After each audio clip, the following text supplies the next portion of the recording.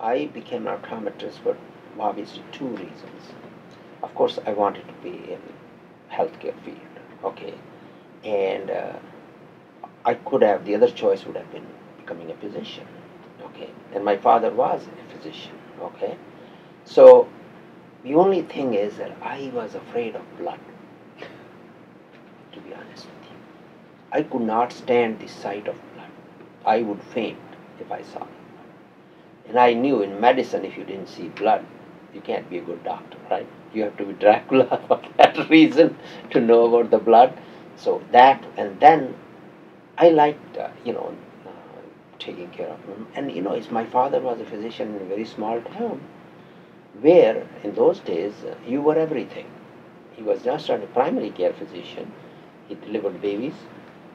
He took care, and he will even take care of people. Tooth problems somebody is coming having this, eye problems. He would prescribe glasses, and mostly at that time for them.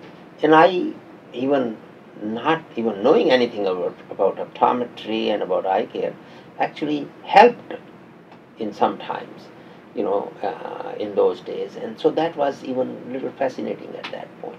And that was sort of became natural for me. And I knew that I can be in healthcare field, I can be a doctor. And at the same time, may not have to see blood, which was at that time. Because now if you think of it, you do see some blood, little bit. But now, of course, I've become older and my heart has become a little stronger to be able to withstand some of the blood. Otherwise, I could not stand. So that's how my beginning in optometry started. And then, ever since then, it became a very great journey. So I was an optometrist in India before I came here.